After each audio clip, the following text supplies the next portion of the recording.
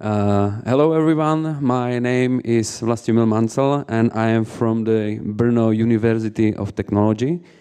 And I'm here today to tell you something about my submission to this students' conference concerning the exploration of the ChatGPT capabilities for creating some measuring application in LabVIEW. Before I begin, let me introduce you to the content of my presentation. At the beginning, I will tell you something about my motives, why I even concluded this research. Then I will tell you something about the desired application I wanted from GPT to help me build. After that, I will move to some general prompts, and if they were successful, or not, then something about detailed prompts, and I will conclude the presentation with results and the conclusions. So, why have I even concluded this research? One day when I was teaching my students how to program in LabVIEW, I wondered if me and my colleagues ever come across the similar problem with plagiarism like our colleagues who are teaching the text-based programming languages. As we know, the ChatGPT can be used to generate some kind of codes. It has its flaws, but generally it can be used quite successfully, and it creates all kind of problems. So I was wondering if we will come across the similar problems. And then I was wondering what are the capabilities of the ChatGPT in creating programs in visual-based languages. So before I began to experiment, I needed to create the application specification, what I want to create with the ChatGPT. I took an inspiration from the project we demand from our students. So it's a simple project for the logging application. The application only measures some voltage input and log them in some file. This application is based on the event-driven state machine, so it has a few states. The states that are important are the init measure, then starting the measure, reading the data, analyzing them, and then making the measure to stop. So the specification was to create an application for measuring voltage input and to analyze the input. What was the input? The input was two squared signals. This was something to simulate a simplified incremental rotary motion sensor. So the analysis, which had to be concluded, was to know which direction the rotor is rotating. So the ChatGPT had to create the application to sense the direction of the rotation and to log the data. So I began to ask the ChatGPT to help me create this kind of application. I started with some general prompts, and I forgot to mention that I used the free version of the ChatGPT 3.5. And the first question was quite general: to use event-driven state machine template to create an LabVIEW app for acquiring signal from two analog inputs measuring voltage. The ChatGPT was willing to help me, but as you can see, it was for no use because the picture was unavailable. I then tried it multiple times differently and with the same results. So the ChatGPT was unable to generate me a picture of a program, which is something that I expected. So I asked him to help me create the app. So to create me a step-by-step tutorial to create such program.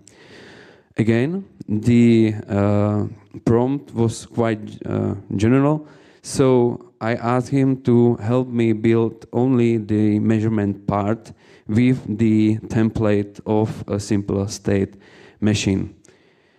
It was again willing to help me, and a few first points were quite promising. But as we can see, in the fourth point, it advised me to right-click on the block diagram and navigate to structures and add state machine to a state machine structure. There is no such function, it just made up words. So this kind of step-by-step tutorial was also a failure. I tried it multiple times, and I tried it even more detailed prompts. And several times I tried to ask him how to compute the frequency from a squared signal. It advised me several times to use analog to digital functions, so to use the digital palette. The ones who work with LabVIEW know that the digital palette is not ideal, so I wanted to not use the digital palette. Even if I stated that in my prompt, the ChatGPT still wanted me, or it forced me to use the analog to digital. So these kind of prompts were also for no use. And then I moved to some even more detailed prompts. So I just asked ChatGPT if or how can I compute the frequency of a square signal using various functions and techniques in LabVIEW. And now the response was quite usable. It advised me to use frequency measurements expressed VI. Those expressed VIs are not existing, so the first point is still a failure, but the rest of the points are usable. The zero crossing detections is quite common to use as for computing the frequency of a square signal, then fast Fourier transform, and also the period measurement. If you combine the zero crossing detection and the period measurement, then you can create a successful application. But it has not advised me how to concretely connect the functions in the LabVIEW to create the program. It just gave me an idea how can I program this problem, or how can I solve the problem. So the next detailed prompts I have is what function can I use for changing zero crossing to arbitrary level crossing detection.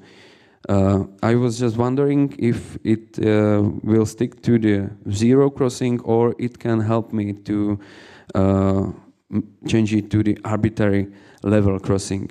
And now, if you can look to the step-by-step, it's now more concrete and something that I could even use in my LabVIEW program to detect the zero crossing or an arbitrary level crossing. It advised me to use greater or equal, which are existing functions, and this could be seriously applied to my program. Even this answer had some issues. For example, as you can see in here, the function crossing is also non-existing in LabVIEW. So Another prompt I used was what function should I use for custom voltage level crossing detection with hysteresis, because the hysteresis is something needed when dealing with the detection of edges or something like that. So it advised me the function hysteresis threshold, which is not exactly existing, but it led me to the discovery of another function which could be used, and that's the threshold detector. So here is the results. The ChatGPT was unable to help me create the application on my own. It has not led me to put something somewhere and to connect some wires. I had to do it on my own. It only helped me to find the keywords so I could understand what can I use to solve my problem. It was some kind of advisory. And this is the result. It's the core of the detection of the edges. It's nothing groundbreaking. It's just a simple program. And around this heart of the program was the state machine to log and measure the voltage or the squared signal. The rest of the program was, again, nothing special. It's something common, so I have not included this in my presentation. So, what can we say as a conclusion? The ChatGPT as a whole is not something special. It can be useful as any tool, but as of now, it was no better than someone knowledgeable who I could ask to help me, and it was no better than forums or searching in Google for answers. Also, the LabVIEW has a very great help on itself, and the help was more helpful than the ChatGPT. But what we can say that the ChatGPT can help you if you don't know anything, or if you are lost in your thoughts and you want to something to some kind of launch pad to make something or to start somewhere. It can help you to find the keywords which then can be found elsewhere, or the ChatGPT can help you even understand those keywords. But as of now, the ChatGPT is not capable of programming on its own in LabVIEW, and the advices are not precise and can be used only by experienced developer. So thank you for your attention, and if you have any questions, I will gladly answer them.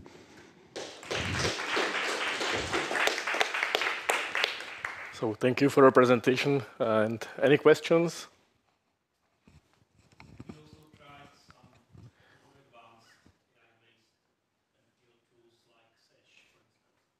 No, this was simply some kind of mental exercise for me. I have not concluded more deep research in this area.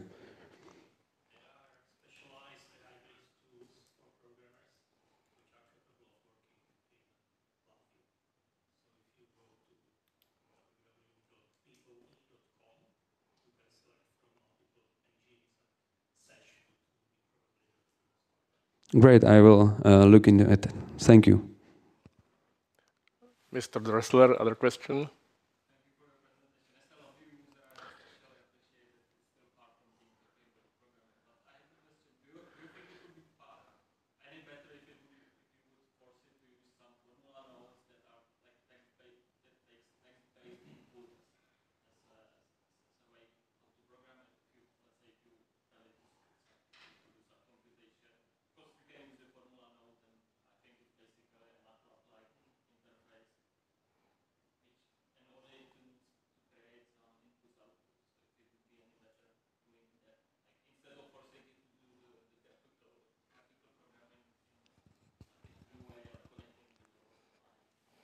Well, Yes, I think that I would force it to form some kind of text-based program. It would be better.